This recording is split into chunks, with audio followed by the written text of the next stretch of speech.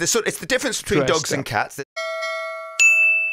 But you know, people who have cats, they go, oh, my cat loves me so much. Well, here's the thing. If you have a dog, for instance, and very sadly you pass away, as we all will, and you're alone with the dog will lie down next to you. And if nobody comes, the dog will just pass away, will starve to death next to you because it loves you so much. A cat, in a similar situation, will eat you.